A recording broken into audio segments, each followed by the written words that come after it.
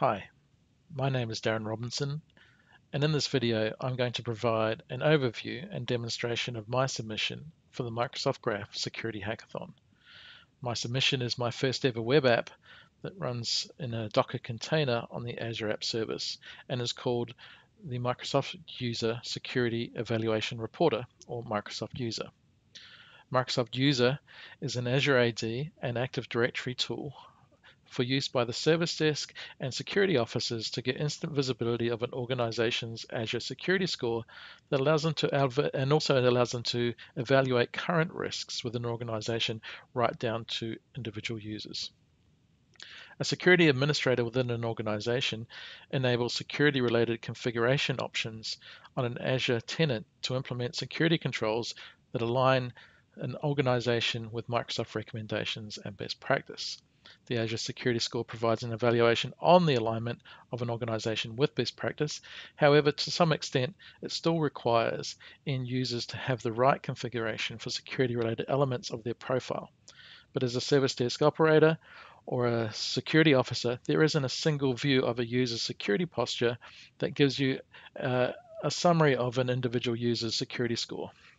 That's what this tool aims to provide. When the Azure web app loads, I'll just reload it here now.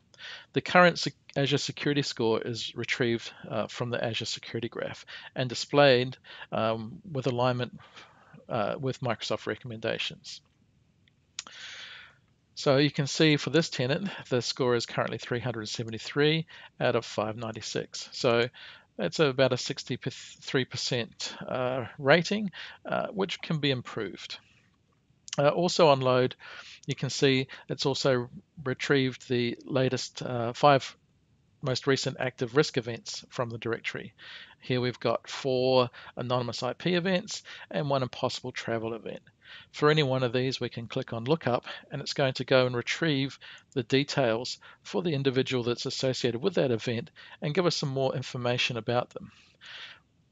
When selecting them, we'll be able to understand the individual security posture of that user, aligned with best practice, but also how we want the users to be configured for our environment. So in this case, you can see we've got immediate attention required. We've got some user risk events, which we know about because that's why we entered on this user in the first place.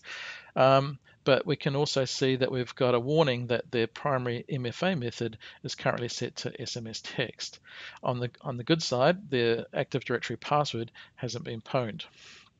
So looking down at the summary of the user and getting a little bit more details around the user, we can click on the user risk events and see what the risk events are. We can see we've got risk events here going back about 2 or 3 weeks, but they're all anonymous IP events. So maybe this user's using a Tor browser, or maybe they're using some sort of VPN. Either way, maybe that's okay, maybe it's not. That's part of having visibility of this, is then looking at other aspects of the user profile to determine whether or not they align with what we want to see the users, how the users are configured. If we look at the MFA methods registered for this user, they've only got 1 method registered, and it's a one-way SMS, and the phone number that it's currently associated with it. The password check is checking the user's Active Directory password against the Have I Been Pwned v4 password list, and that uses the LithNet password protection for Active Directory tool in order to do that lookup in real time. We can look at the user's recent sign-in activity, so we can see that the user appears to be using a Mac OS device and using a Chrome browser. We can see where they're logging in from, we can see the IP address and see any conditional access policies that are assigned as part of those logon events. Recent SSPR events, this user's got none, so we'll come back to that for another user.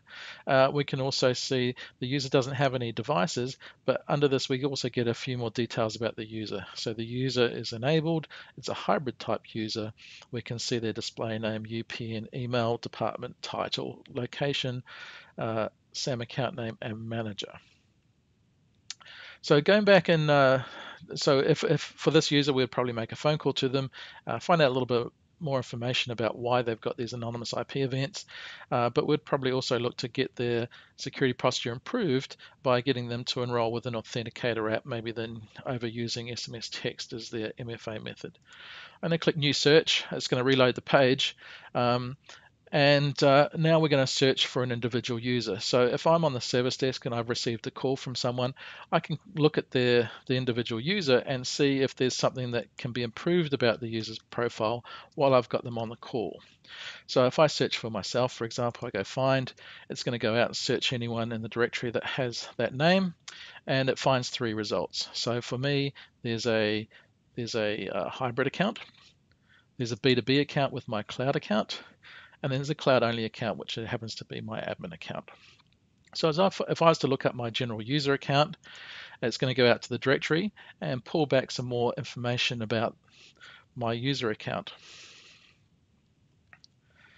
So when that comes back, my profile is looking pretty good. So whereas before we had needs improvement, this is an awesome profile. So there's no risk events associated with my user account. My password is all good. And my primary method for enrollment with MFA is the Authenticator app. So the risk events, there's nothing to see there. I can look at my MFA methods. It says, yes, my primary method is the phone app notification. It can see the device that I'm registered with and my phone number. If I then look at, so my password's all good. Again, that is checking my Active Directory password against the Have I Been Pawned v4 list. And that's using the LithNet password protection for Active Directory tools to do that in real time. I can look at my recent sign-in activity. I can see that my recent sign-ins are from all from a Windows 10 device. I can see the device name. You can see if conditional access has been applied to any of those login events, and how the identity was proofed, in this case using the push notification to the mobile app. And I can see that my device is Azure AD registered. So that's all looking pretty good for that user. I do have some recent password reset activity. So if I click on this, we can see that there's 2 password reset events for this user in the last 30 days. You can see there was a successful password reset event on the 5th of February, and the password was successfully reset. There was another one on the 23rd of February, and you can see that that failed, and it failed because of on-premise password violations. So the user has attempted to set a password that doesn't meet the password policy within Active Directory. So the password was not allowed. Maybe the password was too short. Maybe the password had previously been used and didn't meet the history requirements, or something like that. And finally, we can look at the user and device details. So as we saw before, there's a workplace joined Windows 10 device, which is associated with the user. We can see the device name, and we can see the information about that user as well. So accounts enabled, it's a hybrid style user, location, SAM account name and manager, etc. So in summary, through everyday use of this tool as part of end-user interactions by the service desk and cybersecurity officers, the security posture of end users calling the service desk can be improved, especially if they've got risk events associated with them, their MFA enrollment method, if they're having difficulties resetting their password, or the devices they're coming in from.